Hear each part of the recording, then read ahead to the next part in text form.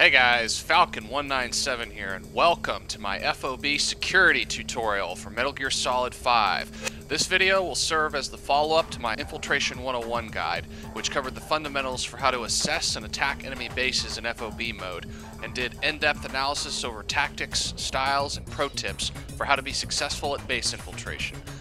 As I said near the beginning of that guide, the subject of base security is something that deserves its own video, since quite a lot goes into establishing and maintaining an effective base defense.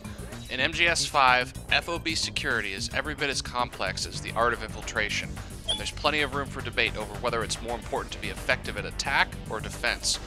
I'm of the opinion that both are of equal importance, because my goal is to arm people with knowledge so they can become more effective overall.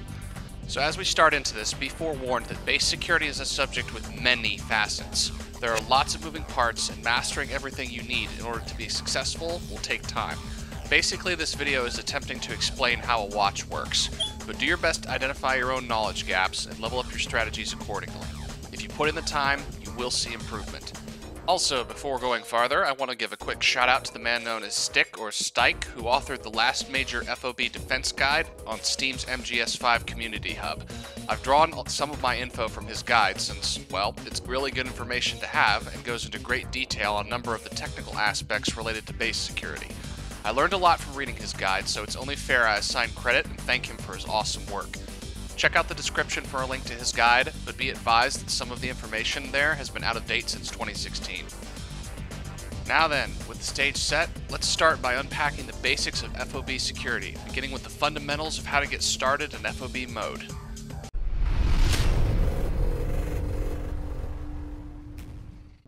FOB mode isn't something players new to MGS5 can just launch into. The game forces you to gain experience with the mechanics of base building and staff management long before thrusting you into the open world of FOBs. It all starts with completing Mission 22 of the single-player campaign, so if you're not far along in the story, you'll want to finish that mission before starting on FOBs. But even if you haven't made it past Mission 22, this video is still relevant because I'm starting from the ground up, so the info I'm about to cover can help you newer guys prepare and gain an early advantage. The first step to building an FOB is to select its location by purchasing waters in which to construct the base. Initially, the game lets you pick waters for your first FOB for free, and requires in-game currency to add additional waters for more bases. Yes, I know, no one likes microtransactions, but before you reach for your pitchforks and torches to march against Konami, you should know that the daily reward system in MGS5 provides you with a steady stream of MB coins, just for logging in week to week. So as long as you play consistently, you should have no trouble raking together enough currency to get new waters by the time you finish maxing out platforms for the FOB you're currently working on. As for which waters to select for starting out, I leave that up to your judgment, but there are two factors you need to consider. First, take note of the varying grades at which different resources can be produced at each location. It should quickly become clear that some regions offer unique advantages by offering more of a certain resource type. Depending on where you are with your research progression, you should be able to work out what resource or resources you're expending the most of in order to advance your tech tree, so let that be the primary influencer on what waters to use. Second to this, there's the subject of base layout. For purposes of maintaining an effective defense, the configuration of platforms matters because their orientation and the placement of the core affect how much difficulty an attacker encounters along their infiltration route. Other YouTubers who are really into maxing out their base defense have made videos on which waters work best for certain defensive strategies. For myself, I found that it doesn't really matter unless you're trying to build nukes, because orienting your command platforms a certain way provides more options for placing custom defenses in order to protect the bridges between the plats. If you'd like to learn more on that subject, I recommend referring to other guides. Feel free to give the linked video in the description to look for more information. As for me, I'll encourage you guys to stick with your best instinct and focus more on the resource balancing aspects so that you can keep your supply coffers full and continue teching up and building your base more efficiently. Speaking of base building, this brings me to arguably the most important point for ensuring an effective base defense. After you've selected waters and begun the process of constructing your first FOB, there are some critical things to keep in mind while expanding your platforms. The reason why I consider this the most important step to base defense is because so many people get it wrong, and the result leaves their bases exposed to attackers, so pay close attention and try to avoid some of these common mistakes. First, the command platform is the main hub of your operations, and it should be the platform you upgrade in the beginning, since it's the first platform you're given when you construct a new FOB. Unfortunately, they tend to have longer build times than other platforms, but the results are worthwhile as you're given a higher staff cap for all of your teams, for every platform that you construct. It's also the hardest platform to infiltrate because it funnels attackers along a narrow and maze-like route. Once your first command platform is deployed to start a new FOB, you should immediately focus on leveling it up to 4 platforms before adding any new unit-specific plats. Basically, there's a golden rule to how you should build up your base, and it's this. Do not start additional platforms or additional FOBs until you have built all platforms up for each set. Let me say that again. If you simultaneously queue up multiple platform sets on your base, you do so at your own peril, because in FOB mode, there is no bigger strategic weakness to your base defense than having incomplete platforms. Why is that? Stop and think. As an infiltrator, your goal is to reach the core, and having fewer platforms to traverse only makes that goal easier, especially if you're trying to rescue captured staff, since the game doesn't care which platform you infiltrate as long as you reach the core. In other words, imagine someone captures a bunch of your staff and you want to get them back. You go to counter his base via a revenge wormhole, and you find he has an FOB with a single exposed platform. Guess what? You can deploy in, shoot the handful of guards defending that platform, and dive into his core in less than 2 minutes. Mission accomplished. You've got all your staff back, and you didn't have to contend with any of your opponent's fully developed platforms. That same scenario can and will happen to you if you allow it, and that's why I'm giving a fair warning that you need to avoid exposing yourself as much as possible. A 1 out of 4 platform base is just asking to be raided without retaliation, whereas a 4 platform setup raises the cost and difficulty of attacking exponentially. But Falcon, I really just want to get my FOB up as quick as possible, and I don't plan on raiding people for staff or making enemies. Why can't I multitask my building? Here's something else to consider. Beyond the prospect of incomplete platforms being a neon sign for attackers, building plats requires a lot of resources. As you progress with your FOB construction, the cost and build time of new platforms steadily goes up. In a short time, you can burn a lot of materials in GMP, so even if you've been grinding and stockpiling beforehand, if you queue multiple platform sets, there will be a point where you find you've got a lot of incomplete platforms just sitting there exposed, as you're busy collecting resources to complete them. But Falcon, since platforms in the process of being built don't count towards an FOB's defense, isn't being exposed to attackers ultimately unavoidable? Why not just queue up as many sets as possible and get it over with faster? Nice in theory, but let's consider the time aspect. If you build up your platforms one at a time, the amount of resources needed to add the next platform drops by a factor if you avoid multitasking. There's a world of difference between building up one set of base platforms and building up several. I'm speaking on this from my own experience because I hit a major wall in the course of building my 4 FOBs. By the time I unlocked the 4th set of waters, the cost for each platform was so high that running multiple build projects was impossible, and I made the mistake of starting several platforms up simultaneously. I didn't realize how exposed I was until I found myself grinding my ass off for resources while my base sat wide open to attackers with just 1 or 2 plats in some cases. And big surprise, most of the people attacking me used them to score easier wins. I realized my error too late to reverse course, so in the end, it all boils down to the window of time you'll leave yourself exposed to during construction. The less that window stays open, the better, and going one set of platforms at a time is the safest play. Here's a quick and dirty list on what order you can construct your platforms in order to ensure your PvP critical stats are maximized early on. I've provided a link in the description to this image so you can refer back to it as you build up your FOBs. There's also a comprehensive breakdown on the FOB stats furnished by each of your units and how they play into your defense's overall effectiveness. As a final note, be forewarned that while building up all 4 FOBs offers a huge advantage, it can take months to accomplish, so only take this road if you're prepared to go all the way and embrace the resource grind. You might also need some extra MB coins to seal the deal. Yes, 'tis true, but it's not the worst thing in the world, since if you're diligent about signing in often, you can rake in roughly 80 to 100 MB coins a week. By the time you max out the platforms on one FOB, you should have enough coin for more waters. One last thing, never ever buy multiple waters and try constructing more than one FOB at once. You will regret your life choices, and guys like me will chuckle as we come stomping into your base to farm your resources and staff. And on that, let's move on to the subject of how to upgrade your security.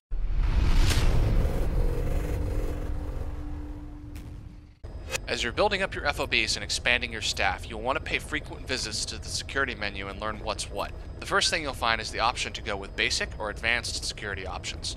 In the beginning, as you're starting out with constructing your first FOB, using the basic view is fine because it lets you designate a preset level of security, based on GMP cost and nothing else.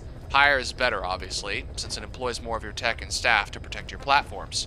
Basic mode can also be useful for training purposes, if, for example, you want to practice PvPing friends or open up your base for some reason. The easiest way to strip down your defenses is to go into Basic and select the 0 GMP option to completely remove all security from a platform. But aside from that, the Basic mode offers a very simplistic approach to security and will only get you so far. Advanced mode is where the fun happens. Unlike Basic, you're free to configure and fine-tune virtually every aspect of security by platform set, down to microing which sectors your guards patrol and where custom security assets are deployed. Everything combines to create a security level, which rates how strong your base is against attackers and provides a kind of deterrent for anyone making a first pass to recon your base via the attack screen. A few things to note here. First, make sure that you keep tabs on things related directly to your security forces, like the skill level of your guards and the grade of their equipment. Also pay mind to the amount of equipment deployed per platform, because sometimes the game likes to deprive you of things you should otherwise be using, if you aren't careful with what options you tweak. I recommend configuring defenses for each platform individually to ensure nothing goes amiss. You are also able to modify more granular settings like zones of patrol for each platform. The rule here is that the guards will face whatever zones you specify, which means that higher priority zones will have more guards facing or patrolling them. If you don't assign any zones, the game will deploy guards randomly to cover the platform.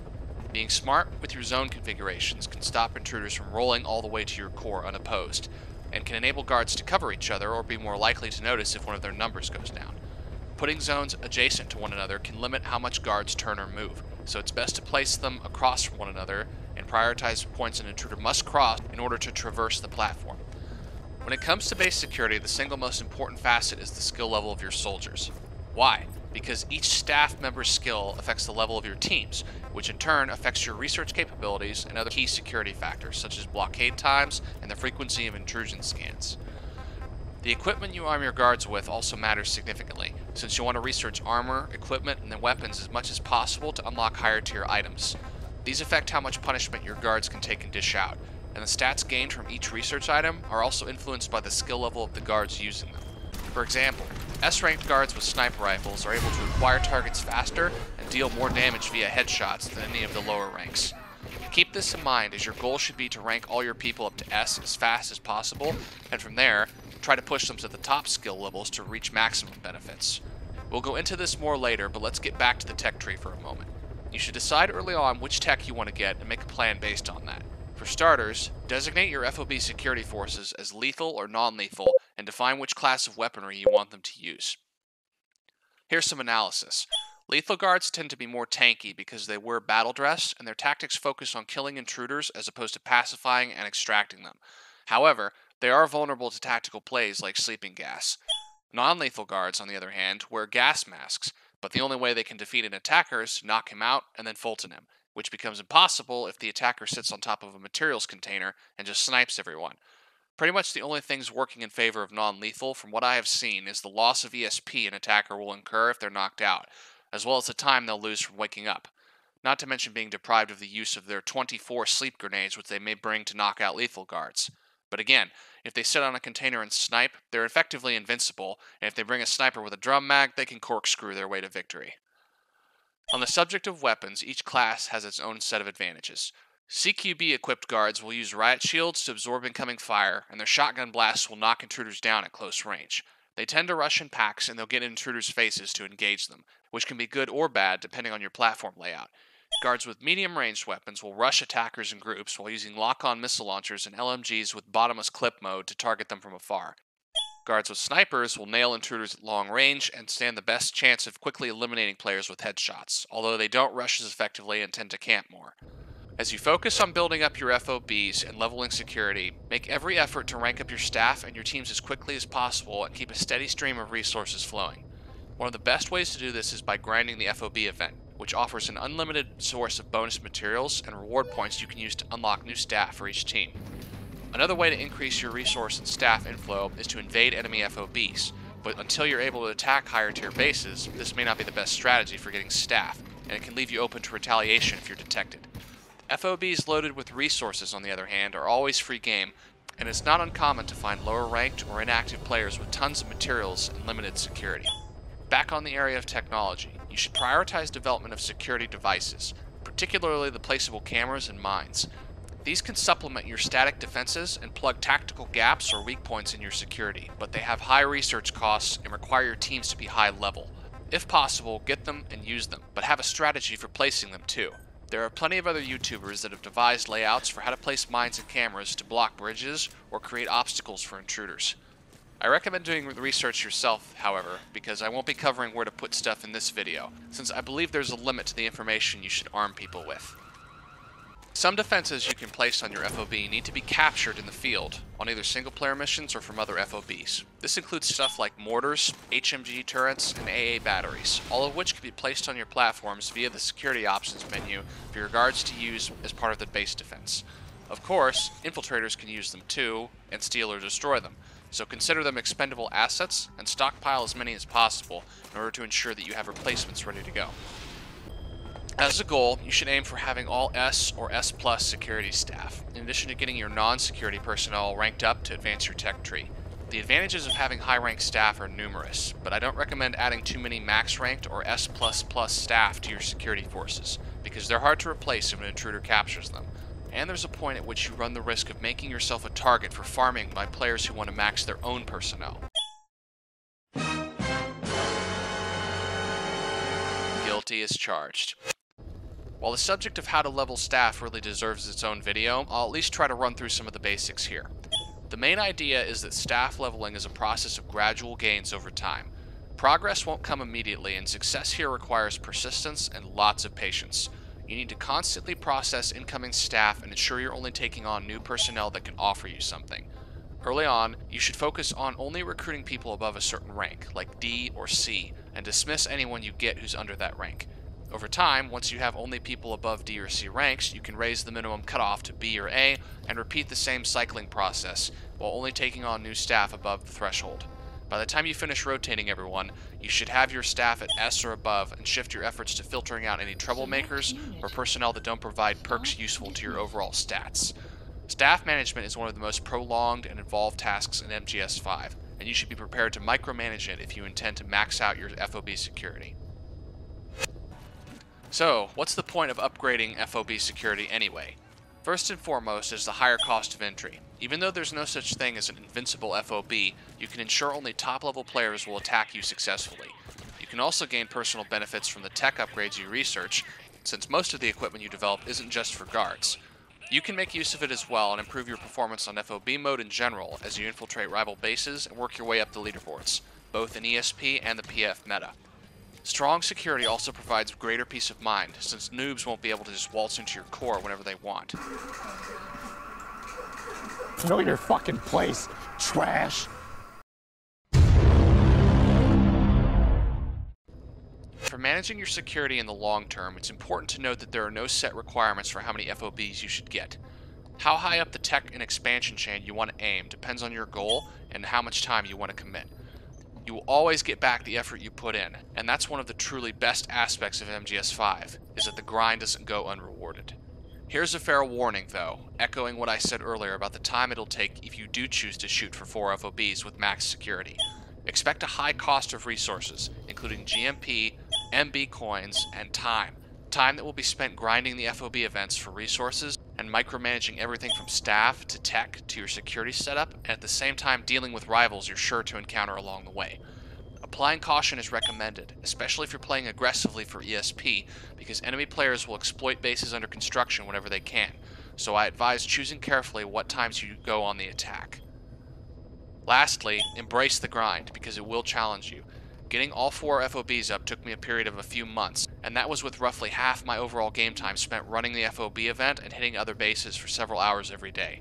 I had lots of stuff leveling at once, and if I could do it over again, I would have taken the time to plan things out rather than just diving in, so don't be afraid to manage your time if you want to take this seriously. Another fair warning.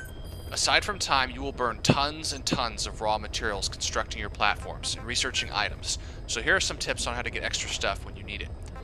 Use online combat deployments as much as possible. You should work to level your combat team as quickly as you can so you can maximize the number of teams you can deploy and ensure maximum payout from each operation. Don't be afraid of losing personnel, because once you get your grind on, you should be able to replace the people you lose quickly, and this is a journey that requires sacrifice. For GMP, sell some plants or precious mineral resources if necessary, but only if necessary. The best strat here is to ensure you aren't forced to exchange your more valuable resources is to grind the FOB event or attack people and don't get caught.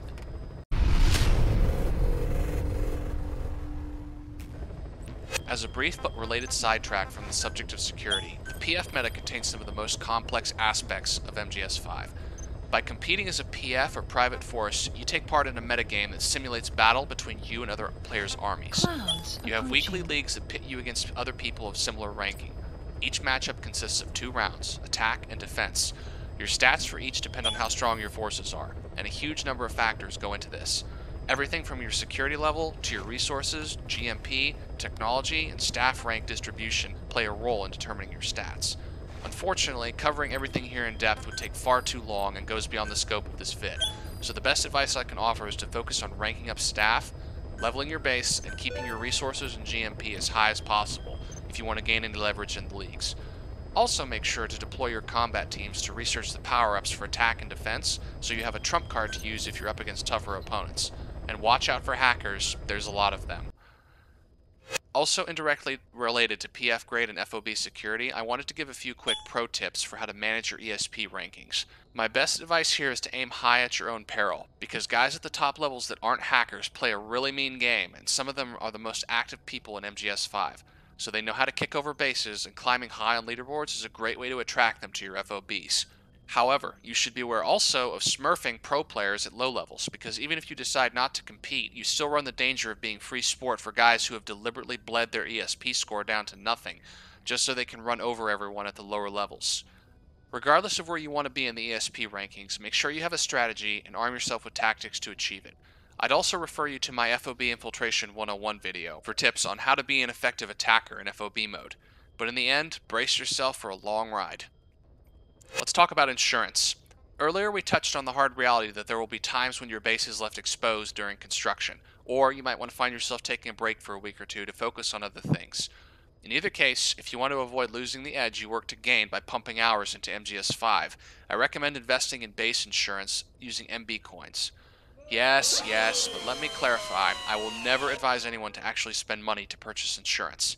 If you've played your cards right and have been saving up your daily reward MB coins, you should end up with enough in the bank to spend if the need ever arises.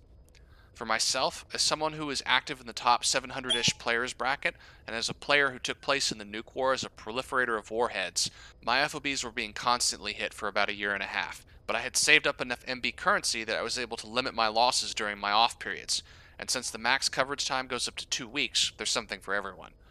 Insurance doesn't prevent attackers from stealing your staff and resources. Instead, it reimburses you pound for pound, person for person, for every container and turret you lose and every staff member killed or abducted. You'll get everything back except for nuclear warheads, which is clearly defined on the policy disclaimer.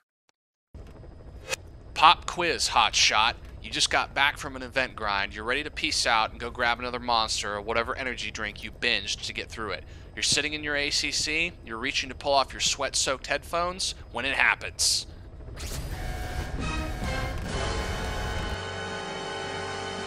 What do? It's a rule older than any written rules. Don't let people steal your shit. Get in there and send them packing back to the kiddie pool, or give them new holes to breathe through. But never, ever leave it up to chance if you're online to defend your base. In the heat of battle, use your home field advantage and waste no time going for the throat against an attacker. Remember, you respawn, they don't. The times you deal with scumbags on the gear who like to instantly put your guards to sleep when they spawn, or use other infinite ammo or cheap hacks to collect ill-gotten gains and shit on your morale, here's some notes for what to look for and who to avoid starting rivalries with. Beware of players with a low ESP level and a high PF rank, as this often indicates the use of trainers or other tools to max out resources without the grind. The top level PF brackets are nearly 100% hackers, and use tools or some kind of exploit to unlock stuff. Also keep tabs on who you hit and who hits you, and don't be afraid to check Steam profiles for VAC bans or other telltale indicators. As a player with nearly everything in the game unlocked, I've been sitting in a comfortable spot in the PF grade leagues and even managed to get up to the A brackets without cheating. But most of my PF league opponents were inactive players who used cheat engines to give themselves everything and max out their staff stats whenever the game first launched. It's really stupid that Konami lets these phantom PFs still pollute the meta, and I would hope to see an effort to issue mass bans at some point. We know it'll never happen, so just make do. As a final sidetrack that relates to FOB defense in the PF meta, stockpiling nukes is actually a great idea if you want leverage in the PF matchups and want to insulate your base against attackers using FOB units to soften your defenses when they invade. There's some hefty trade-offs, however. Having nukes paints a massive bullseye on your base, so you should only build or steal them when you've got a solid, and I mean solid, defense built up. If you choose to build them, only do so after you grind enough heroism to support your target nuke goal, which you should define before you even think about setting foot into this territory. Each FOB can support 4 nukes on its command platforms, so the cap on how many warheads you can have depends on the number of FOBs you've built up. Again, I would recommend stealing warheads when possible, since the cost of building them is punitive and requires a lot of grinding to get the heroism needed to do it. Protecting nukes can be the hardest, most frustrating, but also the most fun and satisfying aspect of FOB mode. So good luck to you, brave soldier, if you choose to take this lonely and difficult road.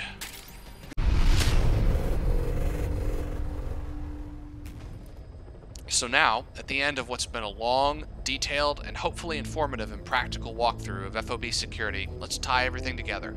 In this video, we covered the fundamentals of FOB security. We looked at a wide array of areas affecting defense, including platform expansion, resources, staff, research, equipment, balancing, and how to deal with invaders and hackers. We also touched on some of the metas like PF grade, ESP, and the game of nukes that has given MGS5 so much hype and built on things not covered in my Infiltration 101 video. In the future, you can expect more content focused on any new updates or changes added to FOB mode or the tech tree, but any additional videos I do on MGS5 will likely be much shorter. If the demand is there, I might be persuaded to consider doing a Let's Play or even some live streaming, but tell me what you guys want to see, as I do read and reply to comments. I've actually been quite surprised by the continuous level of support and engagement from the community on my Infiltration 101 video, which still gets hits and subs multiple times every week. The response of viewers is what helped me finally get around to pushing out this video and ensuring it met the same level of quality as the last one. Metal Gear Solid 5 isn't my main game anymore, but it's still one of my favorites and I expect to keep playing it for a long, long time. So that's all I've got for you. Hope you found something useful. Feel free to drop a like or sub if you want to see more, and leave me a comment if there's something I missed or if you have questions. In the meantime, thank you all so very much for watching. If you liked what you saw, stand by for more. Falcon out.